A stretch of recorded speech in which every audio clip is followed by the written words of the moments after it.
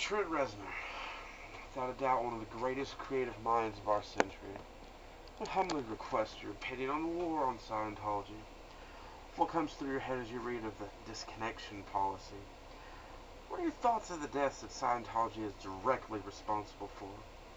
We do not condemn the practitioners of their faith, but rather their malcontent for those who do not agree with their financial practices, their disregard for the welfare of the families, their inability to discern right from wrong, their disregard for human life, their fair game policy, and their blatant contempt for us who would oppose them. This is neither a campaign to gain your support nor ask you to choose a side, but merely to attract the thoughts of a fellow artist and most importantly free thinker.